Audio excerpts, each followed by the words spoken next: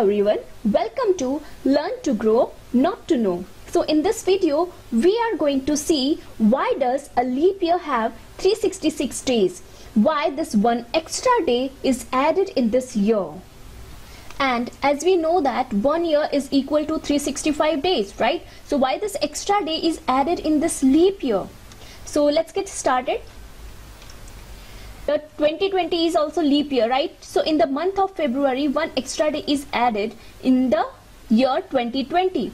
And here in this 2016 also one extra day is added in the month of February. But here 2017 only 28 days, 2018 28 days, 2019 28 days. So after every fourth year this leap year comes. So 16, 1, 2, 3 and 4th.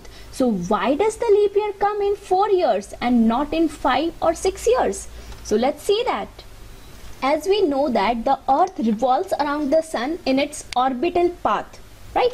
So it takes around 365 days plus 6 hours, that is 1/4 day, right? 1/4 days to revolve around the sun. So however, calendar would get awkward if we had a fractional number of days, right? So we count only 365 days. 365 days plus 6 hours is equal to 1 year.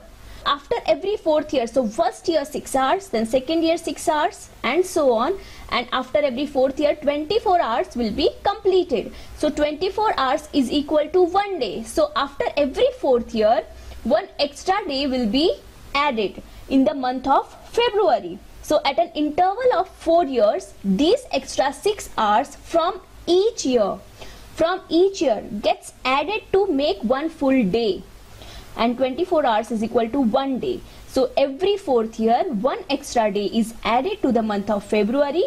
Thus the year with an extra day is known as the leap year. I hope this concept is understood.